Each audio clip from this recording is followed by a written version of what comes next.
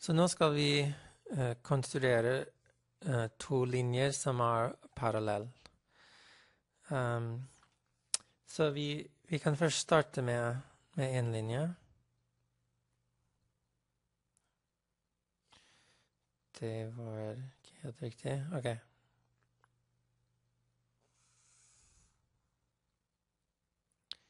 Så da har vi en linje. Og da kan vi sette på to punkter. Og vi skal lage to normaler, en på hvert punkt. Og fra det kan vi lage en parallell linje. Så da bruker vi passeren. Og vi skal sette passeren først på den ene. Så kan vi strekke den ut litt. Og så kan vi lage et strek her. Og vi kunne lage den hel, men egentlig jeg synes det kan bli litt for mye. Så vi bare lager det hvor de treffer denne linja. Det er det som er viktig. Og så kommer vi over til den andre. Og nå behøver det ikke være at den er det samme. Men så jeg kan lage den litt mindre. Så vi kan lage det i rødt. Gjør sånn.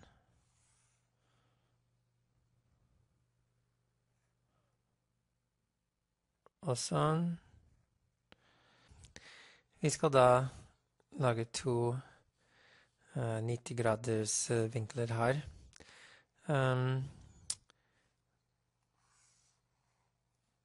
Så først kan vi starte med den her. Og vi må jo strekke den forbi halvveis. Og så kan vi lage en litt til. Så lager vi en bue her. Så flytter vi den over her. Og lager en til bue. Og da kan vi komme over til den røde. Og så vi bare sjekke at vi er forbi halvveis. Det er vi. Kan dra den inn litt kanskje. Og så lager vi en bue. Sette den over her. En til. Sånn. Og da kan vi lage et strek fra denne punkt og opp gjennom den gule kryss. Så det var en. Og så kan vi lage et strek fra denne punkt og opp gjennom den rødt kryss. Sånn. Og da skal vi lage et parallelt linje, og da må vi kan bruke passeren. Vi kan strekke den til sånn litt tilfeldig lengde. Vi kunne måle det. Det kunne være noen centimeter vi bestemmer. Men vi bare bestemmer at det blir så lang. Og så setter vi den der. Og så lager vi en bue der. Og nå skal vi ikke forandre på passeren. Og flytte den over hit. Og lager en bue også på den.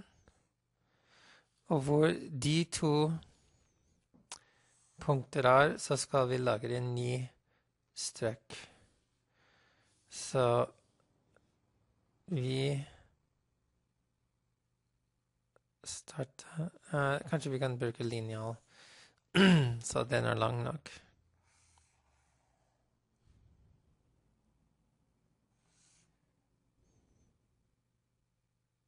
Ok, det må være god nok, men du skjønner poenget at de skal treffe der og der. Og da lager vi et strøk. Og det skal være parallelt da med den andre. Den røde ser litt skjevt ut. Den penn jeg bruker er litt tykk.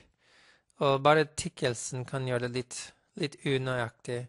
Så en veldig spiss blyant, og at du er veldig forsiktig hvor du setter ting, gjør det enda bedre. Så det er ganske bra, men jeg tror den røde ser bitte litt skjevt ut. Så det var det. Konstruere parallelle linjer.